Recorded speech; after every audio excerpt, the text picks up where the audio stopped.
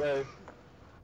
Initially 4 days and 4 nights of, not constantly, but sporadically being under attack, especially when we were unarmed and therefore unable to do anything about it.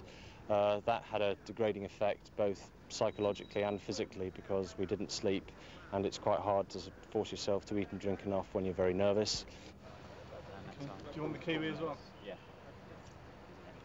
You've done all this already? Just before going over the wall, there was a massive degree of uncertainty as to what was on the other side. There was every possibility that we could have got shot. We took a calculated risk, and fortunately it's paid off. Were you patched on his arm since the last night? Well, you know, you were sarcastic as well. I can be sarcastic. It's not difficult. Shoot.